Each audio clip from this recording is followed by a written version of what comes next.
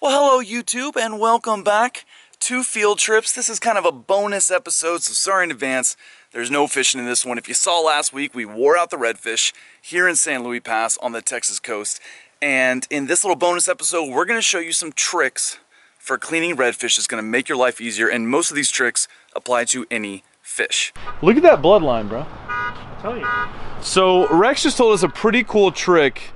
This is something that any fisherman should know, especially for redfish. I'm not actually sure how many species this works for, but it's definitely gonna work for all drum species. But if you ever want to dispatch a fish quickly, so end a fish's life, a fish that you know that you're gonna keep, you don't want it to suffer, you want the meat to stay fresh, there's a trick that Rex just taught us that he learned from someone else. What you gotta do is just... You can see this bloodline. Stick your thumb right in that armpit right there. You basically just thumb them behind the pectoral fin. So if you see under here, there's almost like this kind of natural gap. I mean, there's perfect little slot. There's a hole that's already there, and if you shove your thumb in there, and you have to do it hard, I mean, look at that. You see the depth? Basically, that leads to their heart, and so you jam that in there, and I can feel that fish's heart. And when you come out, it's gonna start bleeding. Basically, that will kill the fish essentially instantly. It will also make them bleed. So it's gonna make meat nice and clean. And that's a great way to dispatch your fish without using a knife or getting too crazy with it. A great point Rex just made. Even more importantly, today I was looking at a redfish, thought I had him in my sights, and then one of the redfish on my stringer thrashed, made a clunking noise against the boat, and the fish spooked. And so, if for no other reason, I'm all about keeping meat fresh, but dispatch your fish so they don't mess up your next potential catch, because they messed mine up today. We got fish, we're not gonna starve, so let's get to work. All right, so we got 5 redfish, all between 20 and 22 inches, kind of lower slot redfish, and then 1 speckled trout that was barely legal. So we don't feel like, and by we I mean I don't feel like cleaning these completely tonight, so we're just gonna take them down right here on the dock, and we're gonna gut them. So typically parasites like worms are gonna live in the gut, and when the fish dies, these worms sense that and they start burrowing out of the gut, and they end up in your meat, and they won't hurt you. And my dad would say that's just extra protein, but for those of you that don't like eating worms, it's pretty critical in my mind to gut your fish the day you catch them. So we're gonna go gut them, and then we'll kind of deal with them later. After that, we'll put them on ice, and they should be fine for, at that point, a few days. But you really want to gut them pretty much right away. So we got the Gerber fillet knife. First, we'll just kind of pull all these fish off of this these stringers. All right, and so to gut these fish, super simple, really with any fish. I'll start here in the anus, if you will. I believe that's how the French call it. Basically meeting here to the collar. We want to save the collar, so we're not going to mess that up. And you don't want to pierce too deep. You want to kind of use the blade, and whenever you can, be slicing upwards like this, so we're not puncturing the gut, and that's going to make it smell real nasty. And you'll hit the ribs right around here, right between their pectoral fins, and that's kind of the stopping point. And very simple, we'll just reach into here. This is kind of the vital organs in the cavities. So there's the intestines. We're just basically rip them out. We're gonna throw them back in the marsh, return all those nutrients to the marsh. The crabs will eat these. There's the liver right there. The crabs will eat these. The redfish of next generations will eat the crabs. And you know, little Simba Mufasa circle of life going on, just like the Lion King. But this is kind of gnarly. You kind of just dig in there with your hands and just rip it out. Is this how you do it, bro? How do you gut a fish? I just rip the gills out and all the guts come with it. Really? Yep. You cut up here? So I cut it right here. Yeah. Like there. And like cut the head off? Well, just separate that from the head part. A lot of the best meat is in the head. The collars are a prized piece that often gets thrown away. That's basically kind of the throat. They're delicious. They're like chicken wings. Rex Del Rey showed me that years ago, and now I eat them all the time. And redfish collars are one of the best parts of meat that routinely gets thrown away. So Rex Del Rey here just taught me a trick. He says that basically I can separate this redfish's, there's a little thin part where the gills meet sort of the bottom of the mouth.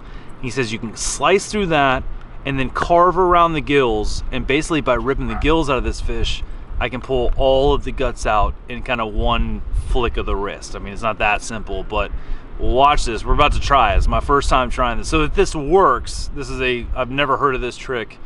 And if this works, I'm doing it for my first time. So that means that anyone can do it. So let's see if this happens. So first, just basically disconnecting this. Yeah? Yep. Which is a pretty tough piece of skin. But he says cut through that. So now we just separated that. You see that? So the jaw and the gills are now separate. And now he's saying to carve along and basically cut the gills free of the actual meat. And this is the collar part that I'm talking about most people waste. When you fillet a fish, you inevitably end up throwing this away. And it's just such a waste. It's such a delicious part of fish. So we're gonna cut the gills out from that side, and then we'll do the same on this side. We're just following the skin, following the geometry of the fish. It's very simple. There is no guesswork. You just follow the fish. And now you can very easily see that the gills have been cut away from the flesh of the fish. And now what Rex is saying is that you can basically pull all the guts out in one motion. And now this wasn't perfect, but for my first try, there's the liver. Oof. There's some of the intestines. There's a fish inside of that right there. A lot just came out in one pull, and without even having to gut open the belly of the fish. I mean, actually, this is pretty empty, dude. Yeah, you got it all. I think that's everything. You can check it. You can open it up if you want. So that is a new trick that I've never seen, and that actually, I mean, for my first try, that worked perfectly, I think. So we're gonna cut open the stomach now and kind of verify. See if I actually did get all the guts in one motion. And again, when you're cutting into the belly, just go through the anus. It's kind of the logical intersection point. Let's see what all I missed. I think I missed a little bit of the intestines, but really not much. And I think that with maybe a little practice and a little technique, I mean, look what I missed. That's pretty nominal. Like, I think if you left that in the fish, you're not gonna have to worry about worms. I don't think that that's really a significant part of the guts to get out. Other than that, it's clean. It's ready to go. That's the way to do it, man. Yep. That's cool. That's cool. My aunt taught me that. Your aunt taught you that? Yep. But with the guts being out of there, it should last a couple days, a few days, no problem. And that'll give you time to figure out how you want to cook it up or serve it up to your friends, have them over, whatever. I tell people this all the time in person, but like, Americans just think that like, if you didn't fillet the fish, you're being lazy. But the rest of the world, with the exception really of England and Australia, and if you think about that, England colonized Australia and the US, and so it's basically our cultures, the English cultures and their derivatives. We fillet fish, and it's almost like if you didn't fillet the fish, you're just like you're just not doing what you should be doing. The rest of the world does not fillet fish.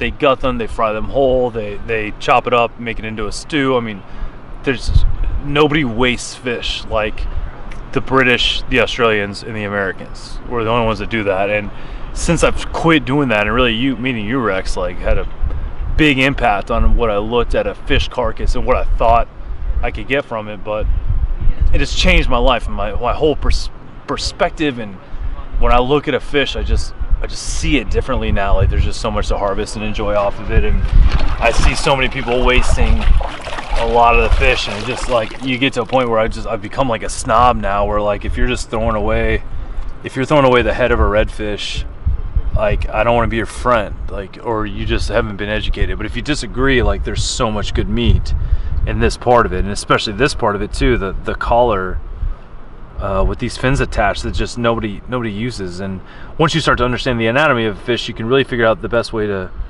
harvest all the good nuggets of meat out of it. The more I learn about the resource, the more I respect the resource, and just the more I enjoy harvesting the resource and sharing it with others. So we'll cook these guys up tomorrow, and they should be delicious. We got more work to do yet. My aunt did it, with other fish. And I put two and two together. I was like, oh, that's just a universal trick. Oh, wait a second. Yeah, so when you're cleaning out your redfish in the natural marsh water that they just live in, make sure you hang on to them, because apparently if you let go, they're still capable of swimming at least 8 feet, because somehow I lost the last one. Rob just lost a dead fish. I don't think you could release him after all that, after all you did to him. I used the gutted and gilled trick and this fish got away from me, which is, I did not see this coming. Basically, Rob dropped the fish and somehow it didn't fall straight down.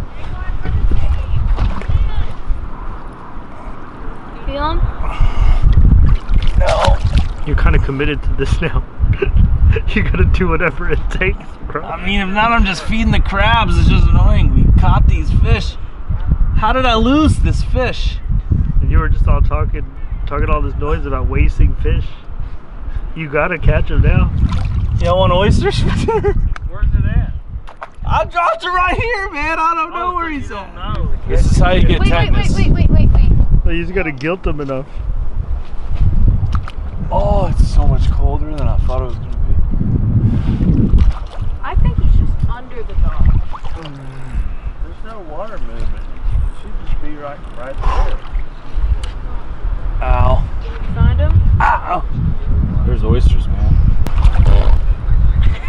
There's frogs too. Barking spiders. This just feels absurd that like this fish with no gills and no guts just like escaped me.